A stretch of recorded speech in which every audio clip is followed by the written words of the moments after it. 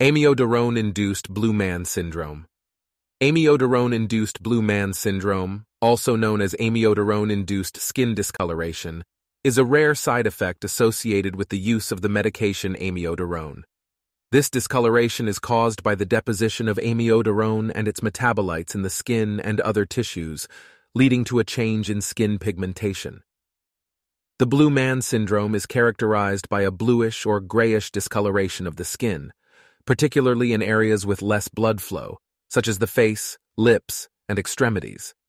It's important to note that amiodarone is a very effective medication for certain heart rhythm disorders, and the risk of developing blue man syndrome is relatively low. The discoloration can be reversible after discontinuation of the medication, but in some cases, it may persist even after the drug is stopped. Patients taking amiodarone should be monitored regularly for potential side effects, including skin discoloration, and healthcare providers will weigh the benefits of the medication against the potential risks.